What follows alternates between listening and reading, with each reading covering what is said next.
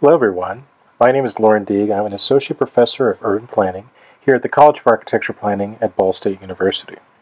This is going to be a series of talks about design culture, design thinking, and design making. Our first talk is called What is Design?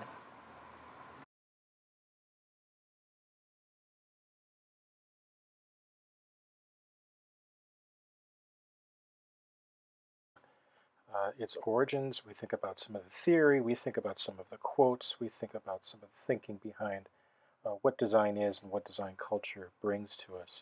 So we begin with a discussion of what design is to us as individuals and how it could be an expression of individuality. A few years ago, I was working with 5 other colleagues here at the College of Architecture Planning, 6 sections and 6 instructors, and we decided to conduct a little bit of an experiment just around the conference table uh, before the days of social distancing and remote learning.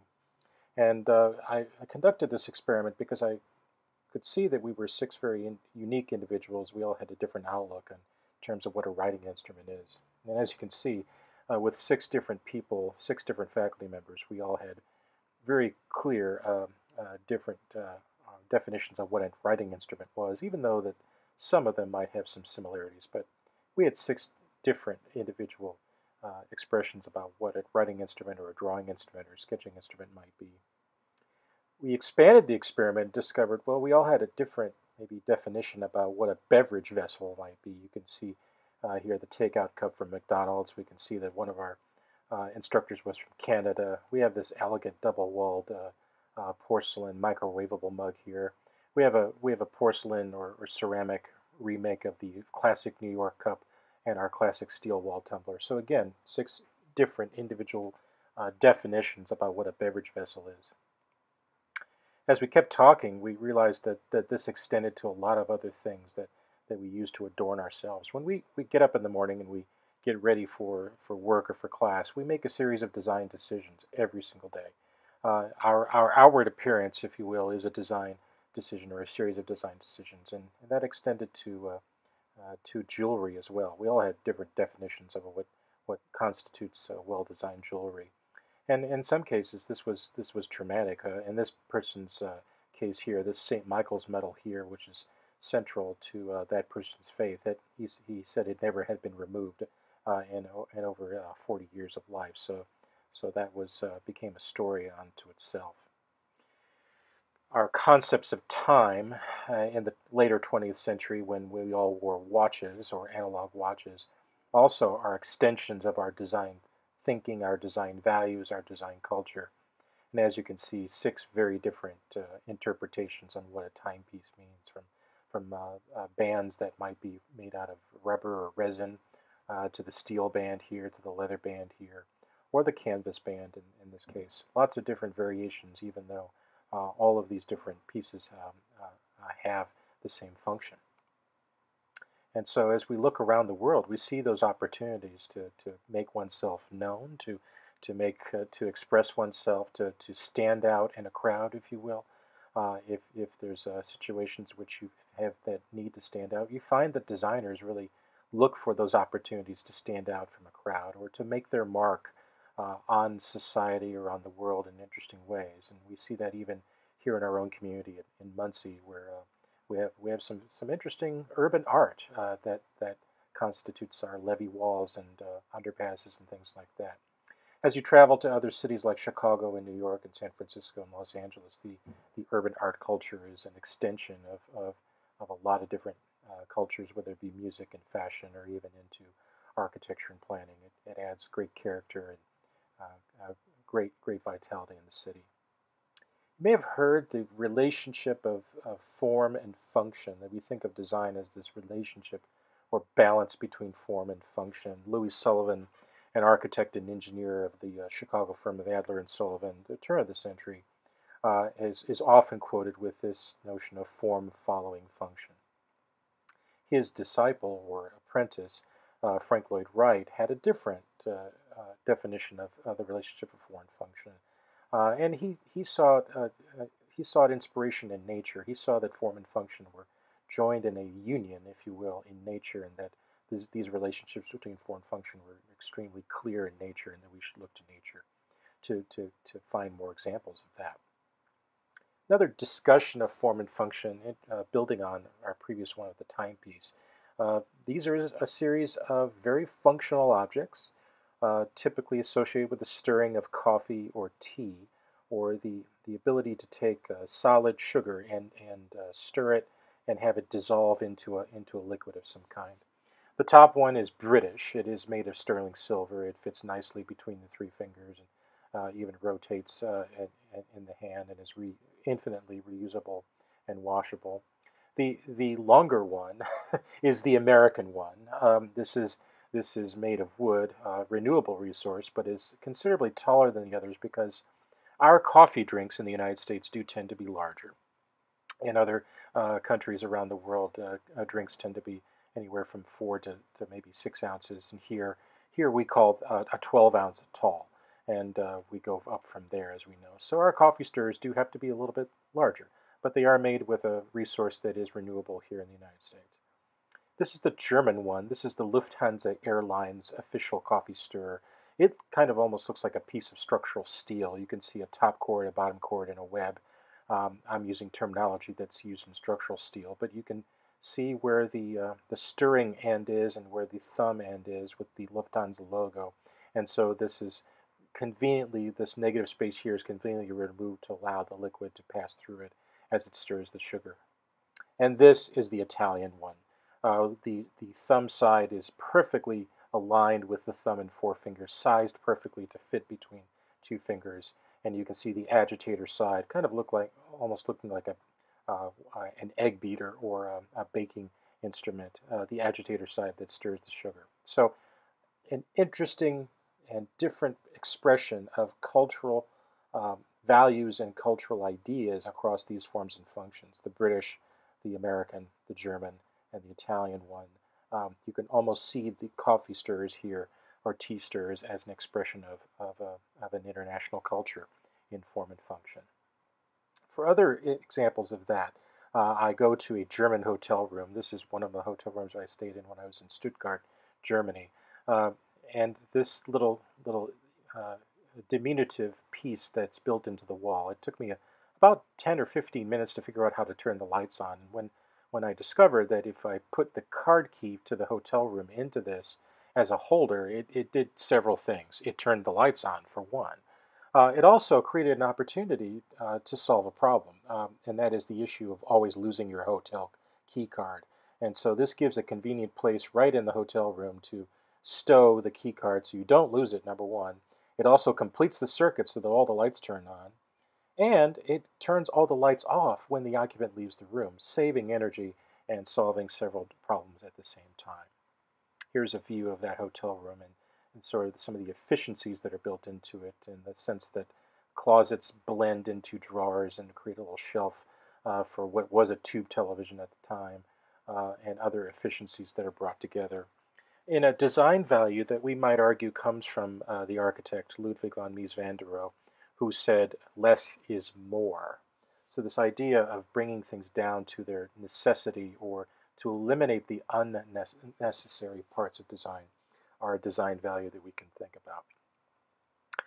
This quote I enjoy very much. A good design is driven by needs and defined by constraints. When we are asked to design something or are tasked with design something, we certainly want it to look cool, but we also want it to work. But we understand that product design, industrial design, environmental design is driven by a need, the need to solve a problem, and is also guided by a lot of constraints, including cost or size or material or otherwise. So this, as we look at another hotel room, this is the Pod Hotel in New York City, where I like to stay often. A lot of those things have been delivered by constraints, and so instead of building a closet, we can think of a closet for the temporary traveler with a built-in hook and maybe just a few hangers, plus a safe and a shelf. That's probably all a New York City traveler needs, given the amount of time they're going to be spending in the hotel room. Integrating a small desk and luggage storage underneath the bed starts to think about the efficiencies of space. And though that type of thinking, of eliminating the unnecessary and looking for the efficiencies of space, is what led to some of our great inventions of the 20th century. This is a Lessey typewriter from the 1960s that arguably, I argue, led to the creation or the development of laptop computers. And I try to imagine sometimes what would happen if Alessi had never released the idea of a portable typewriter. Because most typewriters at the time, in the 1960s, were things that needed their own furniture and were quite heavy and massive and needed to be rolled around in offices and required a lot of space. Portability was not part of the equation. When portability became not a necessity, but a constraint, or the idea that one could have a portable typewriter, I argue that's what has led to a lot of our thinking behind microcomputers. When things are functional, they have a clear function. When they start to take on a different form, they might become playful, might become interesting parts of the city. This is the Staatsgalerie in Stuttgart, the City Gallery in Stuttgart, Germany. And these are the ventilation shafts that come out of the lower archive storage and parts that help ventilate the museum. And they are convenient. It's a convenient example of saying when you have something that's completely functional, it can in fact be playful and become a well-designed object in the urban landscape. Another great quote that talks about form and function, or the relationship between how something works and how it looks, comes from Steve Jobs, the co-founder of Apple. Design is not just what it looks like and feels like. Design is how it works. And arguably, this philosophy continues into the Apple culture, the entire Apple retail culture, from the design of the products that Apple produces, as well as the retail environments in which they sell them. And as this Fifth Avenue, New York City location of the Apple Store probably shows, can become a retail destination or a tourist destination by itself. For a good portion of the latter part of the 20th century, early 21st century, many of the Apple stores that you know nationwide and worldwide were designed by the Philadelphia firm of Bolin, Sawinski, and Jackson.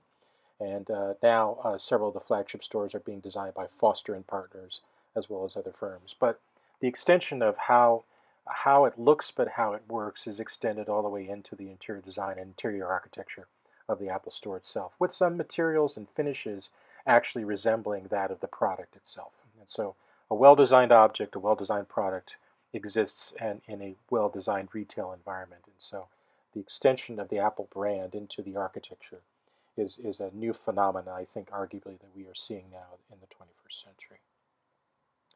Thinking more about the relationship between form and function, architect and theorist Robert Venturi classified buildings into two categories. One was duck, and the other was decorated shed. And his two categories for architecture, one being the duck. This is the famous, world famous Suffolk County, New York duck. It's located on Long Island. It remains a tourist attraction since the 1950s.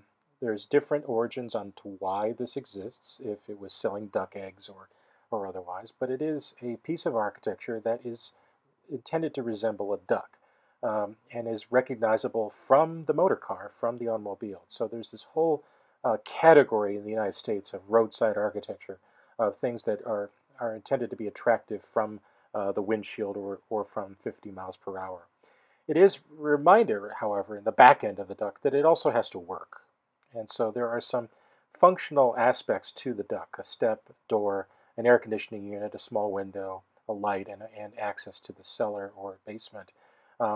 The duck still has a business end, and it still has to be able to function and work as a building. So those are good reminders that even though we can create interesting and intricate forms, they also still have to work, as Steve Jobs indicated.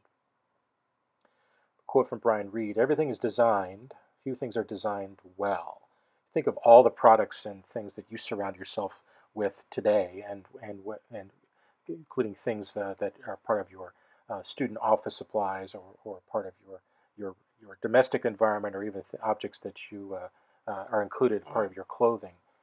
Everything is designed, and but we could argue that few things are designed well.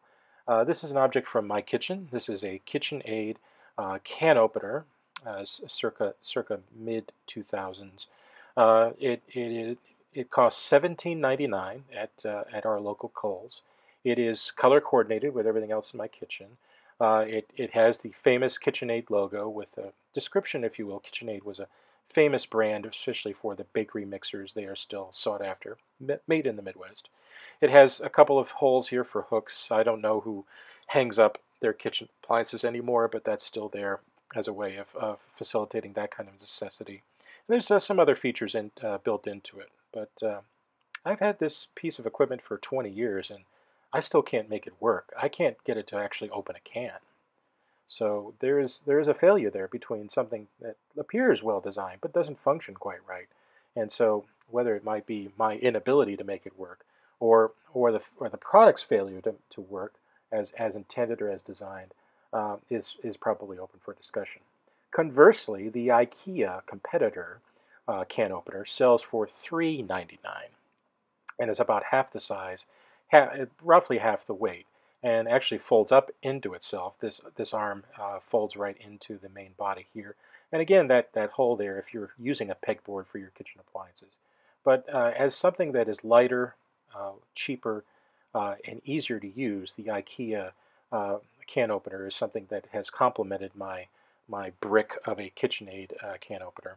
And another thing I really love about all IKEA products is that they come with these wonderful contour drawings that show exactly how to operate the appliance or the tool itself. IKEA is sold in many, many countries, and so to print out directions in 35 languages would be inefficient. To actually make a diagram or a series of diagrams or drawings using contour line drawing is much more efficient.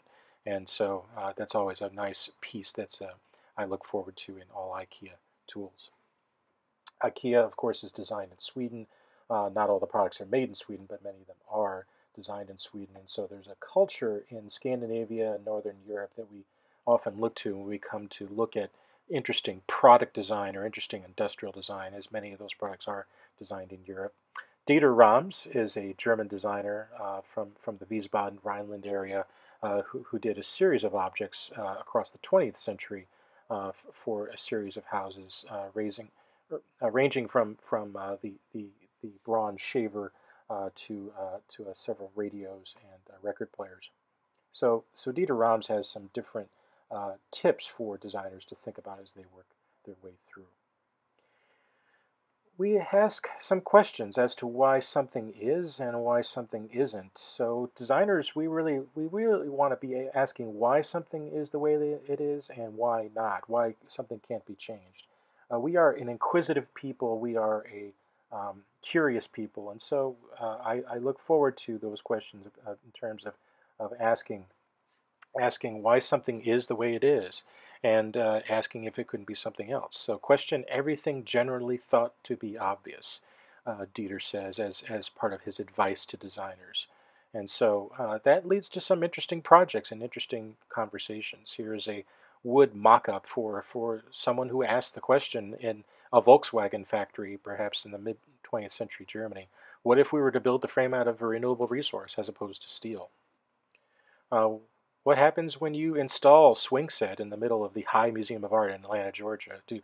Would kids only use it, or do adults actually use it as well? What is the concept of play as it relates to public space? And so these questions of why and why not, that notion of questioning everything that you would think to be obvious. We often associate that kind of thinking with a diametric of the growth mindset versus the fixed mindset. Now, this is a psychological pattern and learning styles pattern that has had some research recently.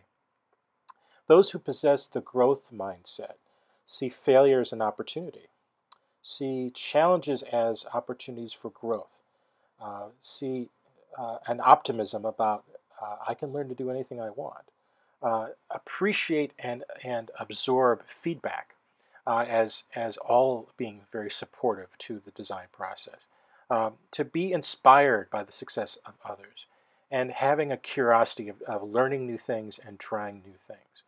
And central to that, the idea that my effort, my attitude determine my abilities.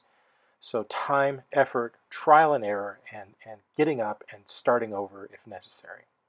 If we contrast that with the fixed mindset, I'm either good at it or I'm not, either can do it or I can't, I don't appreciate challenges, my potential is predetermined, I'm born into something, When I'm frustrated, I just give up.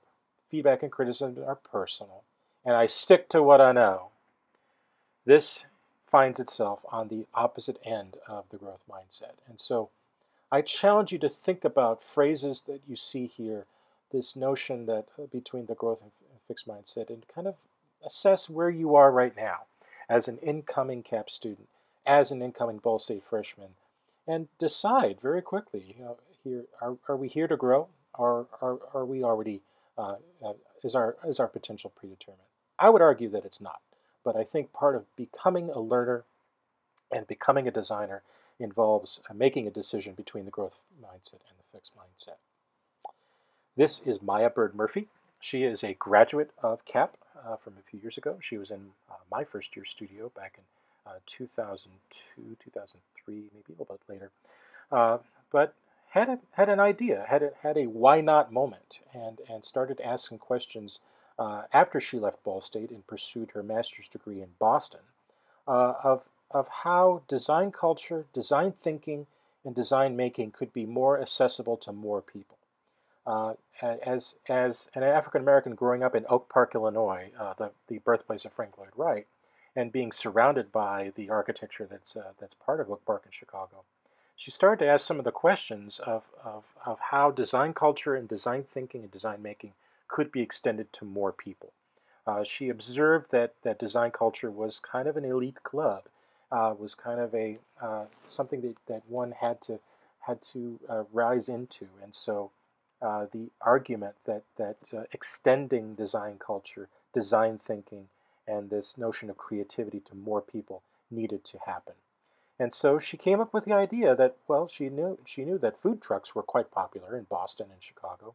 What would happen if we put a design thinking or maker's studio as a food truck, as a mobile studio, and deployed it to the streets of Chicago? What would that start to look like? What were the mechanics of that, just in terms of how one would outfit a food truck or a delivery truck? And what could that do for a neighborhood that maybe didn't have uh, conversations about design before? What would that do for a Chicago neighborhood? What would that do for the children in that neighborhood to start to be thinking and designing and making things? She was featured in Dwell magazine before, just after she acquired the van itself. This has been a 3-year process since her graduation from the Boston Architectural Center in Boston. Uh, she and her team started to outfit the van itself and started to get it ready. And so that was a process of construction. And now she is doing mobile workshops across the city of Chicago with the youth of Chicago, starting to challenge their creativity, challenge their design thinking ability, challenge their problem solving ability given constraints and needs, and starting to hold workshops even in the time of social distancing that is starting to transform neighborhoods in Chicago itself. Here are some photos from her most recent workshop this summer, and photos of the van now 3 years later being outfitted and branded for this purpose. So this is a process that Maya started with her master's thesis and has formed into fruition as a nonprofit organization in the city of Chicago. Another interesting example, this is from Fraser Price in the UK, another why not moment, another well, I wonder what that is moment, another curiosity moment. He just noticed that a lot of the rubbish bins in his neighborhood, his London neighborhood, had a particular look to how they were labeled. And so he began to photograph them. He began to catalog them in an interesting way and say, this is definitely, someone did this, and so this is someone's mark. And it has a certain character and a certain look to it. And so he started to photograph these markings on the rubbish bins across his part of London, or his London neighborhood.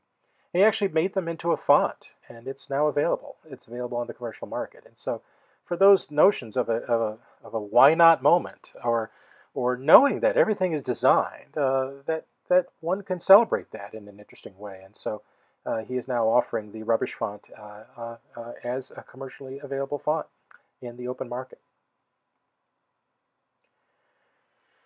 Albert Einstein This quote, it's often misquoted using the word insanity, but I think the quote, I've done a little bit of research here to try to narrow down the accuracy of the quote, but we can't solve problems by using the same kind of thinking we used when we actually created them. And so this is very, very important for us as designers to think about. We are problem solvers, and sometimes it requires us to think outside of the box that created those problems. And so another example of that, another example of the why not moment, this is the elevated railway known as the High Line that ran through the west side of Manhattan from the 1920s until the 1970s. So it's approximately 1.5 miles long, and it's approximately 37 feet above street grade, and it was intended to solve a problem. There were many, many human versus train car collisions at the time. And so elevating the railway through this portion of Manhattan separated the rail traffic and freight traffic from the many factories, vertical factories, that are in this part of Manhattan from the street grade as a point of safety, as a way of solving a problem. But having hosted its last train in the 1970s, has been largely ignored since the 1970s, and so nature starts to take over. And as a point of why not, the neighbors who live in this part of neighborhood called this part of Manhattan, from the Meatpacking District all the way through Chelsea, this portion of Western Manhattan going up into Hell's Kitchen and Midtown, started to ask the question: what if this was a linear park? Why not? Rather than tearing down the elevated railway, what if we started to embrace the fact that nature has already started to take over this rail bed and celebrate it as a linear park?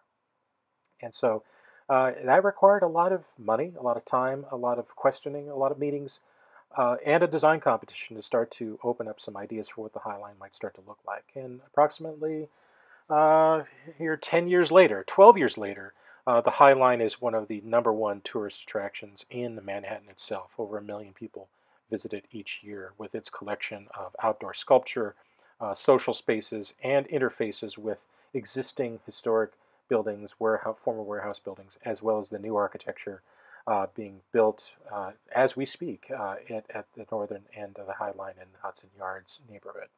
So again, that question of questioning everything, but also asking why not? Why not start to think about this existing piece of infrastructure and find a new use for it? It's something that I've been able to catalog and visit over my past few years, visiting New York and seeing the new developments that have happened.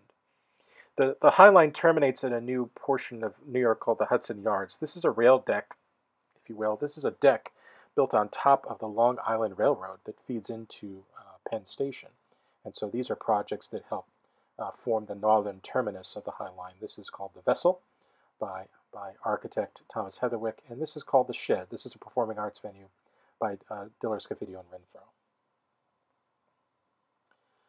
Charles Mingus was a jazz musician. Now, Charles Mingus was perhaps not a designer as we consider a designer to be, but I think Charles Mingus inhabits a lot of what I cherish as creative thinking and design thinking. Jazz musicians agree on a common theme, agree on a common rhythm, and then improvise around that theme and in and out of that rhythm.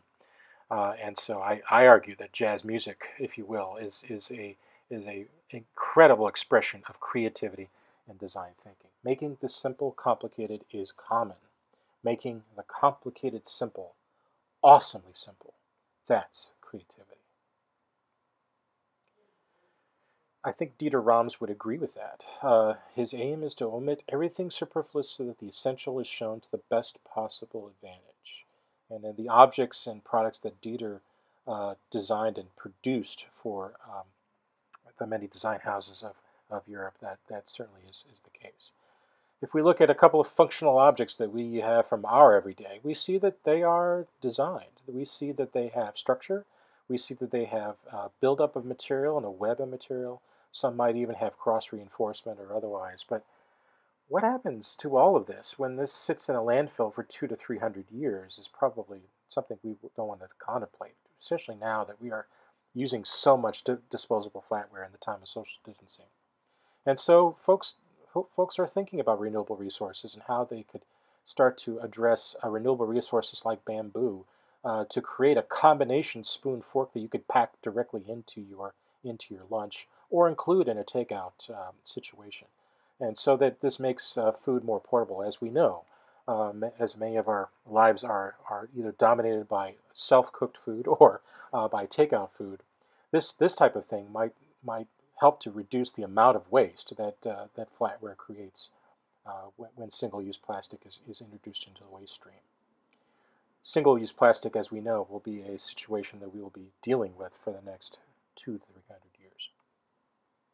Other objects that are kind of in that fashion, here's a combination grooming brush and clothes hangers. So the idea that if you're traveling and you have formal business wear, whatever that is anymore, that this single object could work as both a brush to brush off the dust or the lint from your clothing and hang it up in a convenient situation, even if that happens to be a moving train. Another quote from Dieter: good design is making something intelligible and memorable. Great design, not just good, but great design is making something memorable and meaningful. And so we look for those opportunities. When is a staircase something so much more than a functional staircase? When is that something a memorable and meaningful experience for somebody as opposed to just a functional experience? When can a cluster of seating pods or chairs or lounges or leaning benches or stools be gathered together into something that's memorable and meaningful? This is at the Design Museum in Munich, Germany. When can a particular species of shrub be chosen so that it blooms bright red at one point in the year and have that park become a memorable and meaningful experience for all who visit it? And we think about social distancing today and how important our open spaces and parks are. That when can we choose components, materials, or even plants to make something a memorable and meaningful experience at one or more times of the year? The author of The Little Prince, Antoine de Saint-Exupéry, gives us another quote from design. A designer knows that they have achieved perfection not when there is nothing left to add, but when there is nothing left to take away. This is consistent with our other quotes, I would argue, so far. Quotes from Dieter, quotes from Steve Jobs. That notion of when you know that design is done or design has achieved equilibrium or perfection or an acceptable outcome, when there's nothing left to take away. Not when there's nothing left to add, but when there's nothing left to take away. When a design has achieved its goals or its aims or its mission. That goes all the way into design communication as well, or drawing. This plan for Central Philadelphia is taken away a lot of the unnecessary information and is focused on the intended development, the intended revitalization of streets, the intended addition of housing and office, the intended notion of reorienting Central Philadelphia around its waterfront. And so we apply this thinking, this idea of when there's nothing left to take away, when there's nothing left to add versus nothing left to take away, to our design communication as well. When is the diagram, when is the drawing communicating everything it needs to do without a lot of excess? If you look at that same view of Philadelphia today, you can see there's a lot more information to that, and that the drawing is actually helping us focus on some key tactics: open space, infill development, landmarks, and streets and axes that help us to reconnect to the Philadelphia riverfront, while leaving out a lot of the unnecessary information. So that argument of when there's nothing left to add versus nothing to take away applies all the way down to design drawing and design communication, as well as city planning and landscape architecture. Arguably, design is a process. It is not something that happens instantly. It's not something that happens in a vacuum. And so as we look at some of the great projects or landmarks of our time, this is an exhibit of all of the study models that went into the Beijing Olympic Stadium. This was a room full of models for one project. And they ranged from size from something you could hold in your hand here with these smaller study models made out of foam and polystyrene, just of the stadium roof itself, to something that sits on a tabletop in which we can actually start to put little scale figures, ranging all the way to one huge mock-up of one of the steel members that started to accentuate the web of structure that became the Beijing Olympic Stadium, affectionately known as the bird's nest. And so this room at one of the museums in Munich uh, tried to chronicle every single physical model that went into this design process of this very one building. And so an entire room of models, entire room of objects showing that process of do it over, make it again, do it again, do over, no, fail, try it again, try something else, is a chronicle of this particular firm's design process for that single building. Charles and Ray Eames were a husband and wife collaboration team. They designed a lot of things from whole buildings to interiors to films to furniture. We have a couple of their objects in the Ball State Museum of Art collection. The details are not the details. The details make the design. So that relationship between a detail decision and a design decision, whether it be a paint color or how two materials meet, end up making the design. Our automobile designers and manufacturers probably knew that pretty well because every single decision that went into the making of a car has an effect on everything else in that car, from how the car performs to how it's ventilated to how much it weighs. So all of those different details that go into making a car have a relationship to how that car performs, whether it's fuel efficient or not, or whether it's fast or not, or otherwise. It's a very complex organism when all those design decisions start to come together, when all those details start to come together. And so when the details make the design, those decisions, the material decisions or those joinery decisions or how materials meet, when they make the design, they have the ability to make something memorable and meaningful. This is a common street sign in Europe, and I often giggle at when I see one of these, and I often remember how I wondered what this meant, if it meant this way to the Red Hammers, or what exactly it would mean. It actually is the symbol for a dead-end street. So here in the United States, we spell out the words dead end as if it were some sort of existential crisis. But in Europe, where you have a lot of different languages inhabiting the landscape, pictorial symbols are used instead to help communicate an idea. And you start to think about it. You look at that and go, oh, okay, so this might be the path or the street, and here is the path ending abruptly. So this is in fact a plan view diagram of the city street itself. And that is somehow, perhaps, hopefully, recognized by folks who might not speak the same language. Another example of the why not here is a foosball table designed and built with replicas of salad dressings. So we have the dairy-based dressings against the vinegar-based dressings. We'll see who will win after 3 rounds, perhaps. Here's a playground in Atlanta, Georgia, designed by Isamu Noguchi. Isamu Noguchi was a sculptor who spent some of his time, actually, some of his middle school and high school years in Elkhart, Indiana. So Noguchi has some Indiana roots, and is another expression, if you will, of that relationship between form and function around a very popular playground in Atlanta. This is a series of playground objects and playground equipment that he collaborated with, I believe it was Herman Miller or Knoll Design Studio, and intended to produce them widely, but I believe this is one of the only examples of that. Fun fact, the author of your 2 textbooks is right there. That's Frank Cheng. There he is in the flesh. So if you're putting a name to the face or a face to the name, the author of your 2 textbooks, Francis D.K. Cheng, there he is right there, standing underneath the famous Noguchi slide. Engaging the senses. Too often we think of design as only being a visual language, and while many of our efforts are visual in our communication of design intention and in the making of things that appeal to the visual sense, great design engages all of the senses. So that notion of when we can be open to more experiences, when a water fountain can accommodate our human friends, but also accommodate our 4-legged friends. That notion of where we can serve more than one species at one time, and that the little details that go into a drinking fountain like this for our dog friends here can also be memorable and meaningful. So these examples here that at the end of the show hopefully are remarking some of our previous quotes and previous ideas about what design is. That details make the design, that this great design can be memorable and meaningful.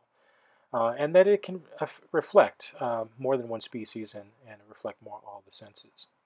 When we think about food and we think about beverage, we do engage more than one sense. We have a visual sense. We have an olfactory sense, or the sense of smell. We have the sense of touch, which allows us to interact with the objects. We also have the sense of taste. So the ability to articulate multiple senses into the experience of this cup of coffee probably makes this cup of coffee more memorable and meaningful than other cups of coffee I've had. Ironically, this is a very simple cup of coffee at a train station in Belgium, but the attention to detail and the attention to quality and the attention given to the presentation of everything on this tray make that cup of coffee much more memorable and meaningful than other cups of coffee that perhaps I may have had. We can take that thinking and extend it into the environment. As you well know, you are a generation that knows their coffee houses well, that frequents coffee houses because they are accessible to multiple ages. And so the design of the environment in which you drink coffee is perhaps just as important as the coffee itself. The objects in which the coffee is served can be an extension of the five senses or an extension of design thinking. How a cup fits in the hand, how it's presented by the server itself. And so as we start to extend that thinking into environmental design, can we design spaces and places for multiple generations, multiple populations, multiple species, and with folks of multiple abilities? This is a still from the sensory garden or the enabling garden at the Chicago Botanic Garden, which is designed around disability, which is designed around limited ability. And so can you design places for folks who might be sight impaired or hearing impaired? Those kinds of questions. And so as we know, we love water and we love our fountains here at Ball State. Can those also extend to multiple populations, multiple ages, multiple species, or multiple abilities? Can we look at nature in a new way and start to appreciate design around us and even the smallest details that allow these different species to thrive? Can we extend that? Can we take inspiration from all of that and start to make more meaningful places, more memorable spaces for all of us to enjoy? I think we can learn a lot from design culture and a lot from nature as we start to apply and think about how our projects start to shape the greater world. In our time, design is a necessary responsibility. The value, and especially the legitimization of design, will be in the future measured more in terms of how it can enable us to survive on this planet. And so as we consider the problem of climate change, and we consider how our decisions affect others, it is imperative that we as emerging designers have an empathy, not only for the earth, but also for each other. And arguably, this image is quite powerful in terms of how we are stewards of the earth, but I think we could also argue that the earth takes care of us more than we take care of it, at least at this moment. This is a composite image, an artistic impression, if you will, artistic composite image of all of the fires that happened just on the continent of Australia over the course of 1 year, between spring 2019 and spring 2020. And so while this image is somewhat deceptive in that it is a timeline, if you will, of all of the fires that happened, it is a reminder that climate change is affecting different parts of the world in dramatic and sometimes frightening ways, with great destruction to property and great destruction to wildlife. The Australians are still estimating how many billions of animals were lost to these incessant wildfires that struck the continent between 2019 and 2020, two of the warmest years on record, as you all know. Design can start to address these problems. We have examples such as the Phipps Center in Pittsburgh, which has been certified LEED Platinum. Platinum is the highest award available. And while we are looking at other systems competing systems for lead across the world, and starting to think about net zero or net positive energy usage for a building. Examples like the Phipps Conservatory are examples in which a building does contribute more energy than it uses and cleans more water than it soils. So we do have examples that we can study uh, across our landscape that lead us to a better place. Thoreau, the transcendentalist philosopher, it's not what you look at that matters, it's what you see. So design starts to ask us to see things a little bit differently. When is a toasted ham and cheese sandwich something so much better than a regular toasted ham and cheese sandwich? When can we apply design thinking and design values to making something extraordinary, to seize the day, or carpe diem, if you will, to make something ordinary extraordinary? When can we start to look at our context here at CAP and at Ball State in special ways? It's a matter of patience when all the fall colors start to come together and reveal to us all the great variety that we have in nature. But then that we can extend some of that thinking to our hometown and appreciate the beauty and uniqueness of every part of the landscape. When can we apply that thinking to where we are and where we study right here at CAP and start to appreciate the details and the beauty and the design decisions that went into everything that's led into our everyday life?